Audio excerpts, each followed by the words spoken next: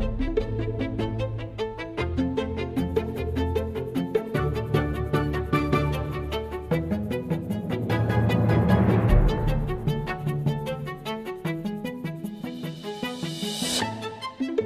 right, on today's podcast, we have Lanhee Chen. Lanhee is currently a candidate for controller of the state of California, which is one of the many impressive feats for him.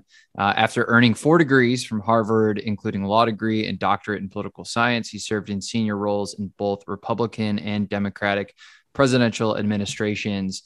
He is regarded as one of America's leading policy commentators and experts specifically on healthcare, which we will be diving into today. He teaches at Stanford. He was unanimously confirmed by the U.S. Senate to serve as a member of the Independent and Bipartisan Social Security Advisory Board. He's built his own small business, focusing on providing advice on fiscal and other public policy issues to leaders in both the public and private sectors. He is an investor, works with entrepreneurs to help them grow their businesses and create new jobs. And he is currently the chair of the board of directors of El Camino Health, a healthcare system in his community. Born and raised in SoCal, he's a son of immigrants from Taiwan and grew up rooting for the Dodgers and Lakers, which he remains a diehard fan today. I think that's about all of it. How are you doing, Lanhee? Did I miss anything? No, you got it, Jeff. Great to be with you. Yeah, I appreciate you taking time off of the campaign to come on here. So first things first, what does the controller of California do, and why are you running to become the next controller? Yeah, it's a great question because it's not an office that people tend to spend a lot of time thinking about. But California has 8 statewide elected officials who each have individual mandates. So you talk about the governor and the lieutenant governor and the attorney general. Those are probably the most well-known. The controller is responsible, broadly speaking, for all of the money the state spends. So think of the controller as the chief financial officer, the chief fiscal officer, the individual who is supposed to provide accountability for every dollar the state spends. And the controller has the ability also to audit any program or any spending of state resources, and can also audit local agencies that spend state dollars. So there's this really interesting kind of oversight watchdog role that the controller has as well. The last thing that a lot of people don't recognize about the controller is the controller actually sits on 80 different boards and commissions statewide in California, including both of the big state pension boards, CalPERS, which is the Public Employees Fund, and CalSTRS, which is the Teachers Fund, pension fund.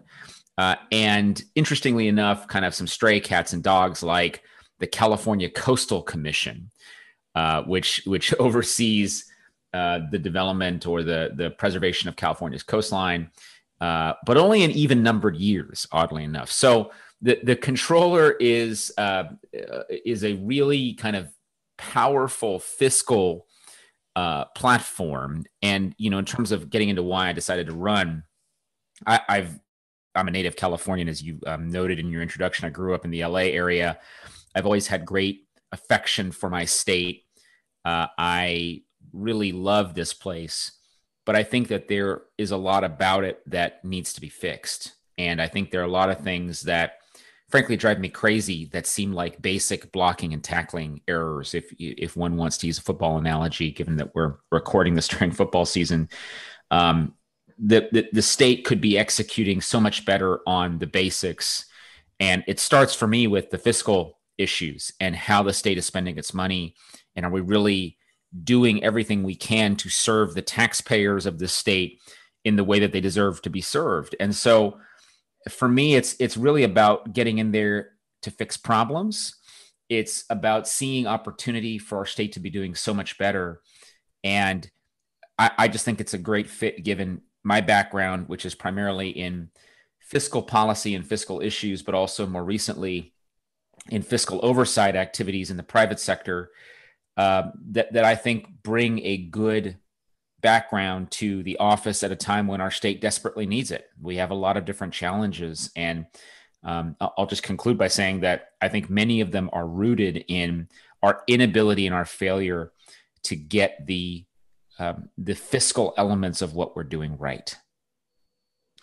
Right. So you have spent a lot of your career in federal policy relating to, specifically fiscal policy. And, it's no shock to the listeners of this podcast or anyone who's followed your work that it's very, very difficult to reform Social Security and Medicare at the federal level. So is this more of I can have a tangible impact here and actually make a real difference at the state level? Or is it, just an allegiance to the state of California, having grown up there? I mean, I'm from Ohio. I feel the same allegiance to the state of Ohio. Or is it a combination of both? Yeah, I think it's a little bit of all those things. I mean, as I noted, I do care deeply about California.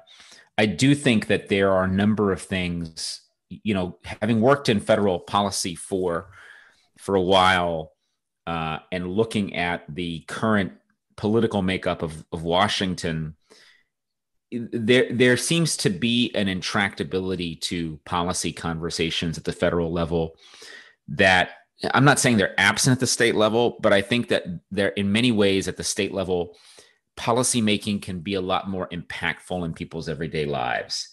And that's something I've come to discover with time, is just this recognition that what the state does and the state's powers and abilities to impact people's lives are so tremendous on any number of different issues, Jeff. I mean, I don't care if it's healthcare or taxation or economic policy. You talk about here in California, we have a homelessness crisis. We have a cost of living crisis.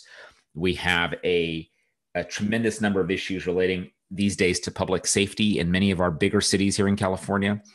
And these are all issues that fundamentally state government needs to tackle and address. Yes, local government as well, but state government plays a very important role. So for me, I do think there's this combination of caring deeply about the state, but also maybe coming around to the recognition that there's so much we can do at the state level that we aren't doing now. And I'd like to contribute to that conversation and that discussion. And I think serving in this role is a great opportunity to do that.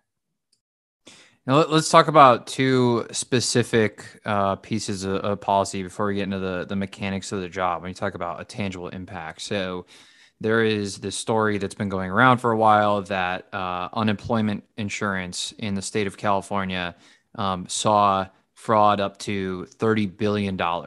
So I'm not entirely sure what that means. I haven't been following it very closely. It sounds like, so $30 billion of the unemployment insurance from California was just stolen from fraudulent claims or something like that. Yeah. And then the second one would be, you're talking about how Medi-Cal, California's Medicaid program, and this is on your site. It's just one example of the number of people that have enrolled in just the last 7 years has increased 50%, which is not fraud by any means, but it's just an example of kind of like the bloated budget in the state of California. So those two pieces of, you have these tangible examples of fraud, and then you have these obviously ballooning costs for different programs, specifically in California. Those seem like the right and left hand right here of what you're doing with the job. So if you want to jump into specifics, I'd love to know kind of like how you would approach both of those items. Yeah, well, those are two really substantial problems. So let me start with the unemployment insurance issue, and then we can talk a little bit more about Medi-Cal and what's happening here with healthcare.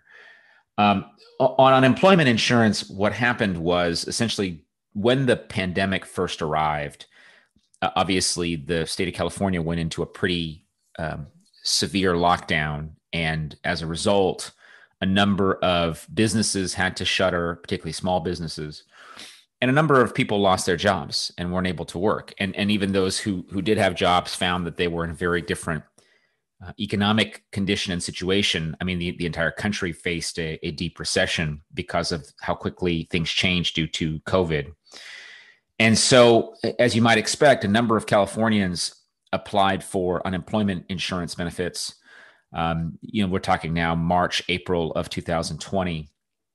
And, the challenge was, given how many applications for unemployment insurance were coming into the state, the state quickly got overwhelmed. Its systems weren't prepared and didn't have the capacity to handle all of the incoming.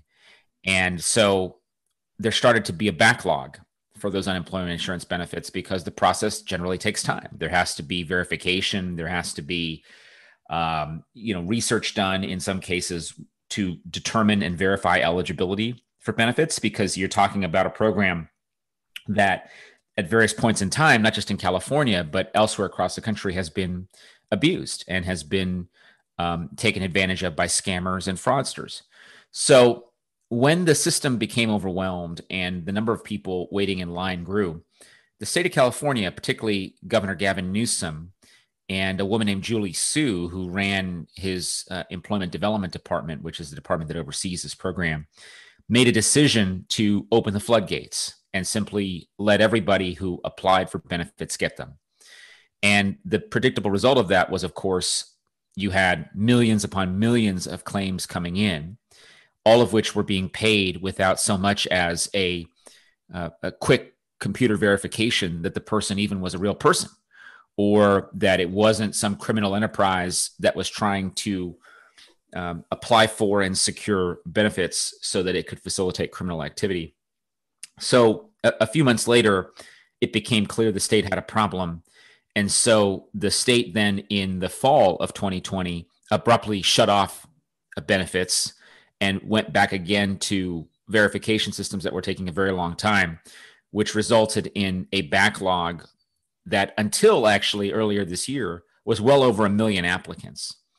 So the system is a complete debacle. But as the research begins to be done on what happened during that period of time when benefits were basically allowed to go out the door without verification, the initial audits come back and reveal that the amount of fraud perpetrated against the taxpayers of the state of California through this program was well in excess of tens of billions of dollars. And in fact, the state auditor, who is separate from the controller, the state auditor who is appointed by the governor and can do audits when the legislature requests those audits of her, she actually audited the program and found that, in fact, the amount of fraud was up to $31 billion with a B. That up to $31 billion of fraud had been perpetrated against the people of the state of California. And by the way, some of that fraud was perpetrated by criminal enterprises outside the United States, including Russian criminal activity from the People's Republic of China. You had fraudsters, individual fraudsters here even in California, in the United States, who were applying for benefits. I mean, it was so ridiculous, Jeff, because you had at one point dozens upon dozens of applications going to people in state prison, including convicted murderer Scott Peterson. You had benefits being paid to someone posing as Senator Dianne Feinstein. We know now, because prosecutions have begun, federal prosecutions in the Central District of California and the Northern District of California have showed that you had individual fraudsters taking hard-earned taxpayer dollars and spending them on new homes. In one case, a $71,000 Audi, and a lot of other stuff that frankly makes your blood boil. And to put a fine point on it, all of this fraud was preventable, Jeff. It was all preventable because what the auditor revealed in her report earlier this year was that the computer systems, as well as the infrastructure supporting the unemployment insurance system in California, should have been upgraded 10 years ago, at least. Because it turns out we had a similar issue of fraud, nowhere near as large as this one, but a similar issue with fraud during the Great Recession of 2008, 2009. And at the time, the auditor, the same state auditor, had issued a report saying, hey, state of California, you need to fix this problem. Otherwise, it's going to result in a massive fraud. And of course, the state didn't fix it. And so what do we have? 10 years later, we have massive fraud. And that's the kind of frustration, for me at least, that just says, look, this is an eminently fixable problem. And $30 billion is not chump change. I mean, $30 billion is a significant percentage of the general fund budget in California.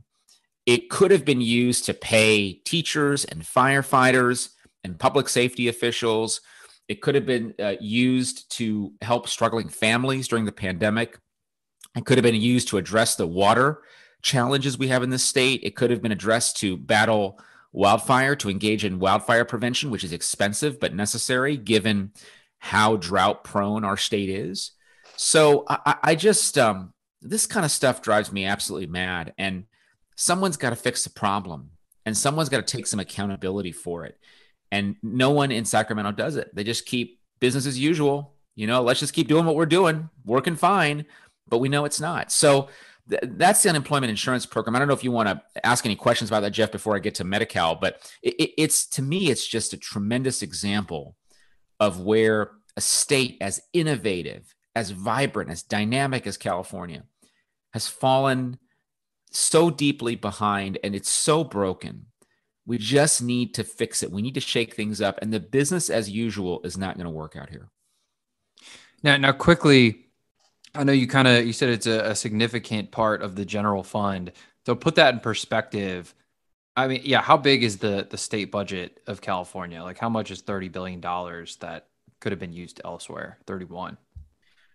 Yeah. So to give you a concept of kind of what the state budget is, the state general fund budget is usually about $140 billion or so. Okay. Now, the general fund is but a component, a small component of the overall spending the state does, because we also have federal money that comes in. We also have specialized funds, for example, that go to certain education elements. We also have a variety of other kind of special things. But if you think about the general fund at roughly 140 billion-ish, I mean, give or take, I mean, it's 133-ish in 2021. And then there have been some projections to revise it up, but let's just call it about $140 billion. $140 billion, you're talking about $30 billion in fraud, right? You can quickly do the math and figure out that's, a little less than a quarter of your state budget is being wasted on fraud for a single program. Jeff, it's not even like a government-wide audit. We're talking about a single program now. So, I mean, this is, as you can imagine, it's very frustrating to me to hear people say that things in California are going just fine. They're not. You have almost a quarter of your budget tied up in fraud in a single program. Let's not even talk about the other programs where we know there are things that can be fixed and efficiencies that can be gained. And, to my progressive friends who want to, spend more to solve these problems, I would say, listen, the controller's job is not necessarily to say where you should be spending the money. The controller's job is to make sure the money that you spend is being spent well. And I would think that everybody, whether they're conservative or progressive or otherwise, they want the state to spend smarter. And that's really what my campaign and what this platform is all about. I want to be able to empower the citizens of this state through their elected representatives to make smart decisions about how we spend our money, where we spend it, and the outcomes we get.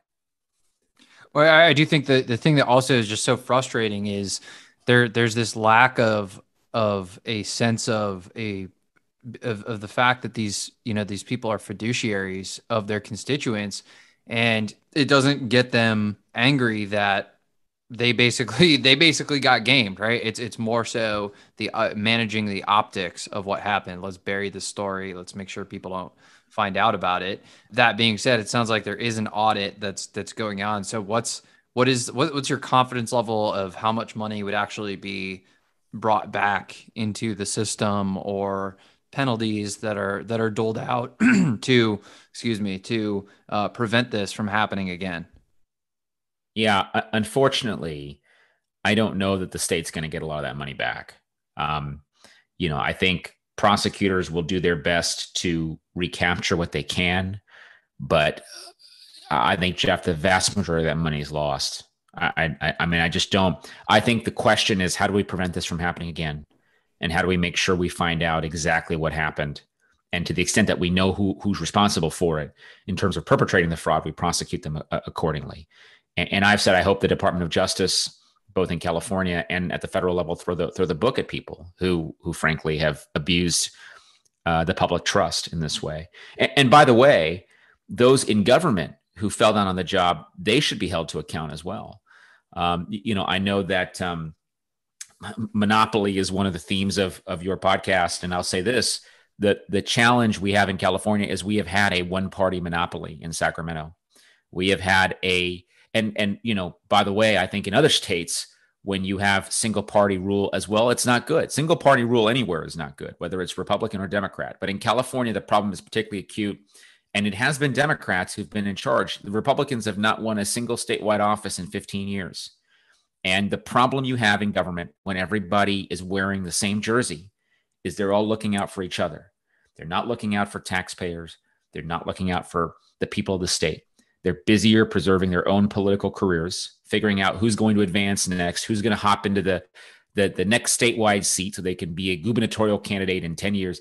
That's what they care about. They don't care about solving problems and helping people.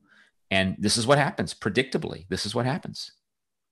Well, I think competition, we're both free market guys. Competition is really what breeds quality in any sector, in any part of society, right? And so exactly what you're saying, whether it's a all red state or all blue state, you want somebody who's offering a compelling alternative, who's thinking about something differently, just at the very least. So the people in power have to, do a little QA on their own ideas and be held accountable. And I think exactly what how in the world does a program of that scale just get even verified to start, to say, okay, we're just going to let people sign up with no verification? You would think that there would be someone basically ringing the alarm bell saying, hey, this probably isn't going to work out well. But I think it's a lack of competition that really is what happens. But so the audit powers, right? So obviously, not very confident the money's going to get clawed back, but the controller, that's something that you talk about, the boards, and we'll get to Medi-Cal, by the way, but the boards the controller sits on and the audit power, that's interesting. So the audit power, I have no conception here of what that includes. Are you sending people to go past go straight to jail, forget the $200, or is this more of a this is like there's already a system in place to hold people accountable? Like, what does it look like if you have the reins on the audit power and actually are able to hold the people in power accountable for the taxpayers' money? Yeah, I think it's about systematically going through and saying, where are our really high risk programs, where are really high risk challenges in the state, where we know that there's an opportunity either for mismanagement or for outright fraud. In some cases, it's not malicious. It's just there aren't good processes in effect to make sure that the system and the program's being managed well. So it's about having a systematic approach to going agency by agency, program by program, and saying, can we examine how the money's been spent? Can we, I firmly believe that sunlight is the best disinfectant here. And so we need to do everything we can to make public whatever we do. All right. I'm not going to get an audit, and if the audit says something embarrassing, well, we'll bury it because I'm trying to protect this person's political reputation. I really don't care. I think my job is to do everything I can to help the people of this state understand exactly what state government is doing. I'm not beholden to anybody. I don't owe anybody anything from my political career. I'm just out there to furnish the information. And that is the powerful element of this office. And that's the platform that, I depart from, is really, how can I use this office in a way to help people understand exactly what their state government is doing so they can demand change, so they can demand that their legislators and their governor do differently. The controller doesn't have the ability independently to pass new policy, doesn't have the ability to change necessarily how the state spends its money, but working with people and truly in a grassroots way, helping people understand this is what's going on. I do think we can bring change, and I think we can bring change where it's desperately needed. Yeah, it's super interesting. I coming into this conversation, very little knowledge of the controller in California, of any state really, but it's obviously very important. So let's talk about the other side of the coin here. So, we'll probably end up talking a lot about healthcare here, and so this is a good bridge to walk over. Let's talk about Medi-Cal, why that's so important, and also, the rising healthcare costs that I know are a contributing factor to some of the fiscal challenges in the state of California.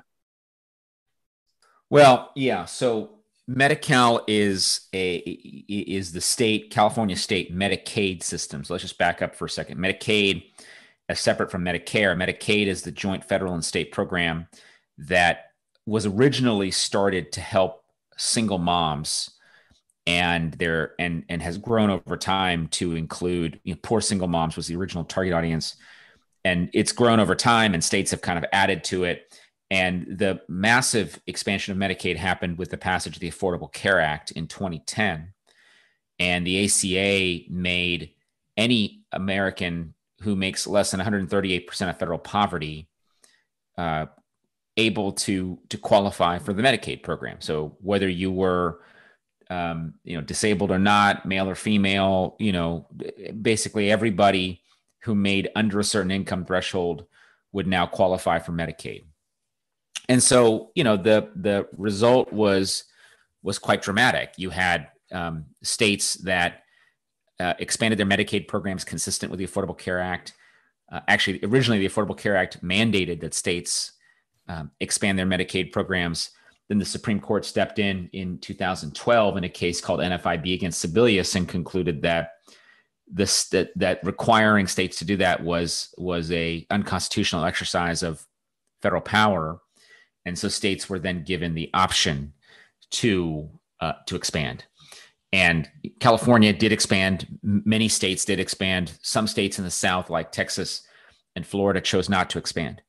So as a result, in California, the percentage of people on Medicaid increased dramatically, and the program itself experienced, pretty significant growth. And even though the program has grown a lot and it's serving a lot more people, the efforts to ensure program integrity, as well as the, are we making sure that the money is actually getting to beneficiaries versus going somewhere else? That process has not been as aggressive as I think anybody who cares about the state would like to see. We need to be, in an ideal world, ensuring that we are auditing this program on a yearly basis. Let's make sure that people who are eligible for the funding are the ones who are actually getting it. Let's make sure the benefits being delivered are consistent with the benefits being promised. All of these elements of the program should be working as well as they can for beneficiaries, because that is what the state's commitment is. But more importantly, for the taxpayers who are paying for this program, we need to ensure that our tax dollars are being spent in the way that we're being told they are, as opposed to on something else. And unfortunately, Medicaid is one of those programs where in the past there has been fraud. There's been documented fraud. People who are not actually eligible to claim those benefits claim them. People oftentimes will, there's fraud, by the way, both on the side of the beneficiary, but also the provider. There's also Medicaid provider fraud as well, where, bad doctors, bad providers try and get more reimbursement from the state for services they didn't actually perform. And so on both sides of the coin, we need to make sure that the state has made a policy decision about who should get Medicaid. I don't take a position on that as controller. What I do take a position on is, let's make sure that the people who the state legislature and governor intended to benefit are actually benefiting, as opposed to somebody else. Now, you said that the goal would be to audit at least once a year. How often are these claims in the entire program being audited now? Yeah, well, we haven't had a comprehensive system-wide audit of Medicaid. I think it's in 3 years. I think the last one was done in 2018, if I'm not mistaken. So, the problem with that is when you have the program growing, and particularly during the pandemic, as people faced economic challenges, they likely became Medicaid eligible. And so the program expanded further during the economic shutdowns following the start of the COVID pandemic. This is a time when we want to be particularly sensitive to what's going on and make sure that the program is functioning as we intended it to. So I think we need a yearly audit, and in some cases, maybe even more regular touch points to make sure that we have a good handle on exactly what's going on. And by the way, technology helps enable some of this too, Jeff. It's not like we have to have somebody go there and like physically go through paper documents. We have such tremendous technology that's able to look at patterns and detect fraud much more easily. We have pretty sophisticated, I mean, you think about the private sector enterprises that have to detect fraud in the financial services industry. They have the ability and the tools to go through and figure these things out pretty quickly, without a lot of manpower and a lot of time. And we should be employing those technologies and those efforts at the state level as well. And one of the things I do as controller is let's get the council of people who do this who do fraud prevention every single day and figure out how we make sure that we are employing tactics that allow us to stay one step ahead of potential fraudsters or those who would look to rip off taxpayers in the state. So use technology to forward deploy instead of waiting for it to happen. It's like, if you go somewhere that you usually don't go, you get a text message, or buy something you usually don't buy, get a text message from Chase, was this you who made that purchase? Right. That would be nice to have for keeping taxpayer dollars where they're supposed to be. So the other part is rising healthcare costs. So let's just back up, the drivers of rising healthcare costs. I mean, are they the same in California as they are everywhere? Because this is, something that I think there are a lot of drivers, right? This is not a monocausal, problem, but there's kind of a lot for everyone to cherry pick from. So you are the healthcare expert here. Where would you start in taking off the controller hat now? Where would you start in addressing what the major drivers of rising healthcare costs are? Yeah, boy, you're absolutely right, Jeff, that there are a ton of different causes for this. Some of it is innovation driven. Some of it is consumption driven. What I come back to is, I think we have a fundamental challenge in our healthcare system, which is that the end consumers of healthcare are not actually the lion's share of those who pay for healthcare, right? We have a third-party payment system, by and large, for most Americans. Most Americans are in employer-based or job-based coverage. We also have a substantial number who are on government coverage via Medicare and Medicaid, but let's put that aside for a moment. The majority of Americans still get their coverage through their jobs.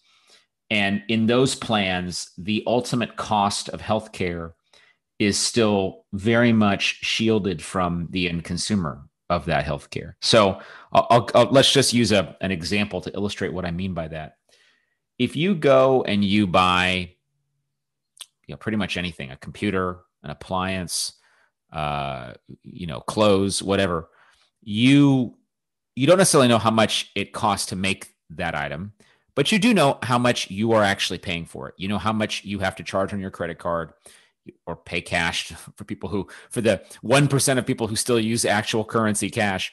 You know how much you're paying for an item, and you can go online and you can go to Amazon or you can go somewhere else and you can price compare between different places, and you can even compare different models of the same item. So let's say you're buying a cell phone, you can compare the iPhone 13 to the Samsung Galaxy, whatever they're on now. And you can look at the products and what they promise to do and how much they're charging. And you as the consumer can make a fairly well-educated and reasoned decision. You can also maybe go to a third-party website to tell you a little bit about what those items are and what's good and bad about them. So you have this transparency. And as a result, again, to return to this concept of markets, you have a better functioning market because you have relatively good information. The information asymmetries exist, but they're more limited. And for better or for worse, you kind of know what you're getting into when you show up at the store or when you click online to buy something. Healthcare is dramatically different. If you get a particular procedure performed, I mean, let's just talk about, an example of a, like some kind of procedure you get, like a hip or knee replacement as an example of a procedure. You don't actually know what the cost of that is. You know what your financial burden is based on your insurance plan. So, for example, because of my insurance, I'm paying this much money for it. And you can even have a pretty good sense ahead of time, if you want to, what you're going to pay for it. But you don't actually know how much the doctor gets paid. You don't actually know how much the procedure costs. How much does it actually cost at one facility versus another? You don't necessarily know. You know what your insurance component is. But a lot of the actual cost of healthcare is hidden to the end consumer. So you're only paying for a fraction of that care. And as a result, what's happened over time is, in the aggregate, consumption rises because we don't actually know how much it costs. And so things appear relatively cheaper is the wrong word, but the cost to us is relatively opaque. And so as a result, we don't necessarily have built-in constraints to limit how much healthcare we consume. Or in the alternative, the provider doesn't have an incentive necessarily to limit consumption either. The provider has an incentive in some cases to increase consumption, because in some programs like Medicare, providers are paid by volume rather than outcome. So you have, on both sides of the equation, both the provider as well as the consumer have incentives to increase consumption with relative opacity around how much that consumption costs. And as a result, the system as a whole becomes ever more expensive. People are consuming more goods. It's not like there's a competitive marketplace to drive prices down, right? Because again, how do you compare between one doctor and another, or one hospital and another? You sort of, you just go to what's convenient or what's near you, and you sort of do it. And because your personal outlay is relatively insensitive to where you go, you just kind of say, okay, well, I'll do what's convenient and I'll buy more healthcare. And as a result, then the cost of healthcare escalates because there is no constraint on spending, on outlay, or a dynamic that would help drive prices down. So fundamentally, I think the reason why healthcare gets ever more expensive is because we have this third-party payer system in the US, which is not changing. I'm not proposing it'll change anytime soon. I'm just saying the way the program is structured, we're not going to be in a place to know how much things actually cost. And as a result, those prices are going to increase, and the cost of healthcare goes up. And yeah, of course, there are things that drive that up as well. Like, as I noted earlier, if you have innovative new technologies, those technologies are going to be expensive when they first come on the market. If you have relatively uncompetitive provider markets, so in some parts of the country, you might only have one OBGYN in a 50-mile radius, that lack of competition also tends to drive up cost as well. So there are competitive issues, there are system issues, there are innovation issues. Some argue that the profit incentive in healthcare is too present, and that drives up cost. There's all sorts of different arguments about this, but for me, I really do trace it back to the opacity of the cost structure in healthcare.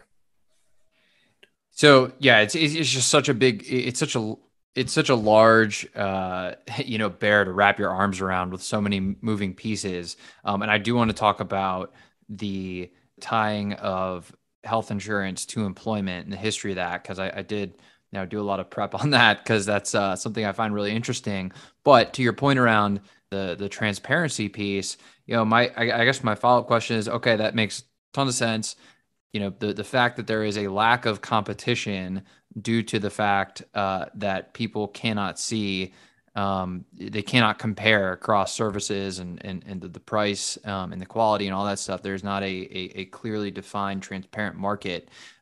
That's basically saying, okay, we know why the car is going slow. It's, something in the engine is not working right. And, in this case, it's the fact that people cannot, see across prices across services, and therefore there's a lack of competition, and therefore the quality is lower, or in fact, the prices are going up. So in this analogy, what is it within the price transparency problem? What is inside this engine that is wrong, right? So outside of just the raw competitive piece, which is pretty easy to conceptualize. Are there any specifics, if you were to drill down on this part of the problem, that you would want to highlight? Like, what is it really about? Or a fair answer is there are no specifics. This is just the invisible hand. You make you take away the invisible hand piece of it, and prices are going to go up, and quality might go down. So maybe that's the answer. But are there any specifics within this price transparency piece that you would point to that you think are the leading drivers here?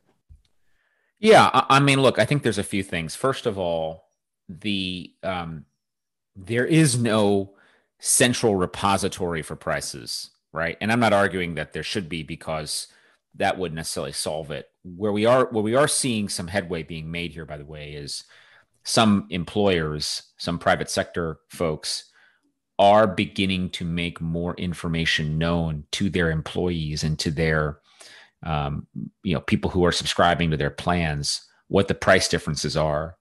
And in some cases, by the way, you have some employers that are actively helping their employee bases shift to higher quality, lower cost environments. There are things, for example, called centers of excellence that some companies have created, which is basically to say, look, we are going to have our healthcare for this particular procedure. We're going to encourage people to go to this institution, and we're going to create the economic incentives to do that because we know this institution delivers quality outcomes at low cost. So there are things underway, but generally speaking, the role the federal and state governments can take is to encourage and provide incentives for greater transparency in pricing. Now, the federal government has tried this a little bit in terms of mandating, for example, that hospitals provide transparency around the pricing of their procedures, as well as disclosing the deals they're striking with insurance companies on certain procedures as well. I think to a point and to a degree, that kind of transparency is beneficial and helpful. We have to be a little bit careful that you still allow the market to work, in the sense that what oftentimes creates pressure is this competition between different providers and different insurers, and that negotiation can also help drive down costs. So you don't want to create a disincentive for that. What I would say, though, is generally speaking, what governments can do is to encourage greater transparency around the pricing of procedures, as well as fundamentally helping the consumer better understand what are they getting for their money. Those are things government certainly can do and should consider doing at all levels, and not just with respect to hospital pricing, but physician pricing, procedural pricing, making sure there's transparency around all the charges that come forward, et cetera.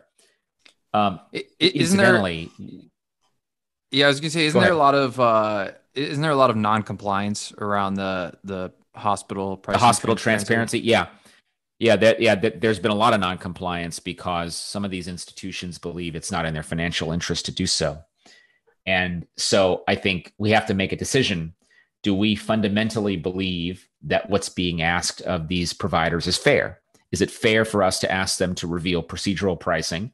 I think so. Is it fair to ask us to reveal all of their negotiations with various insurers so there's complete transparency in that regard? That I'm, a little less certain of, in the sense that you still want, again, I mean, the question is, if you were to publish all that, would it actually make it more likely you'd have lower prices? Would everybody go to the lowest price? Or would you have certain insurers basically saying, we're not going to work with this hospital anymore, effectively creating a monopoly at that hospital, right? So you have to think kind of second and third order in terms of whether we want that kind of dramatic transparency around those negotiated prices as well.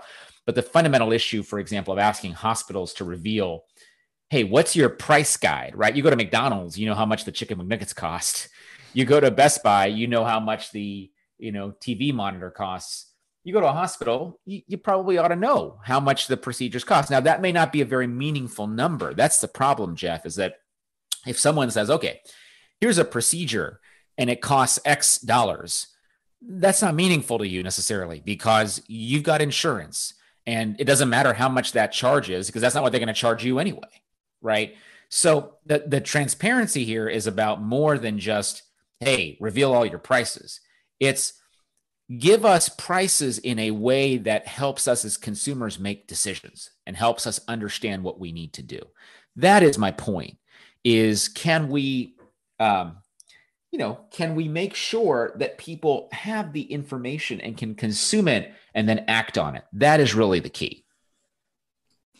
So what's interesting is path dependence, because all of these, systems I feel like have been cobbled together, and now we're in a place where reform is completely dependent on what has come before it. So path dependence here, and the really interesting piece to me is the history behind, in the late 1920s, you had Blue Cross, which was a bunch of hospitals in Texas band together, so people could, buy the first insurance plan, basically. And then doctors basically, said, we don't like that in California. And they created Blue Shield, obviously Blue Cross Blue Shield. They merged eventually in the 80s. But that was the first form of insurance. And then in 1942, because of World War II and effects of the Depression, you had President Roosevelt. Basically, he establishes the Office of Economic Stabilization with an executive order, and they froze wages, and then businesses, adapted as they do and start offering health insurance tied to the job in order to supplement the loss of increased wages, or the ability to increase wages. And so now we have this system where people get their health insurance through their employer. Now, I happen to think that that's actually, not a good thing. I do think that if you just start from first principles, that's probably not what you would do, right? Because it increases the cost of switching your job. And it's obviously got all of these downstream effects that we've touched on today. And then the other part is the first principles of, when you're describing all this stuff, a transparent market, what it makes me think of is that we would need to, or I'm sorry, that the ideal solution would be a private marketplace where consumers can just log on like an Amazon and just compare prices across all of these different services. They can get reviews of doctors. And obviously there are things like ZocDoc that are out there that try to do this, but so many startups in the healthcare space just end up, selling into the system that already is. So I guess to kind of wrap up here, we already touched a lot on California, but I think a good way to end this is, how does this path dependence in healthcare affect the solutions that could have been? Or, to look at this a different way, maybe the people trying to solve these problems should just think about a way to do it starting from first principles, right? So Uber was not, if they would have thought about path dependence, they would have thought, okay, well, we're going to sell software to the taxi industry. No, that's not what they did. They willed their way into a better solution that was 10 times better. So how do you think about this to bring us home here? Well, this is a tough one, Jeff, because if we could start over, we would, but we can't, so we won't. I think, the healthcare system is entrenched. It is, path dependence is entirely the right way to think about it, because when I give talks on this, I just point to the fact that if the IRS had not made the revenue ruling it did, the one you spoke about, which essentially was a way to circumvent wage controls after World War II, if they had not done that, we would be in a very different place. And by the way, if we had a smaller society, right? Singapore is a society of a few million people. They're able to essentially re-engineer their healthcare system every couple of years, decade or so. We can't do that in the US. What we can do, though, is to work together to create the right incentives so that providers and those who are on the supply side of healthcare have every incentive to be clear about what it is they're providing and what it is that they're charging for those services on the one hand. And on the demand side for consumers, that there is every effort and ability to get access to information that people need to make smart decisions and to have access to tools.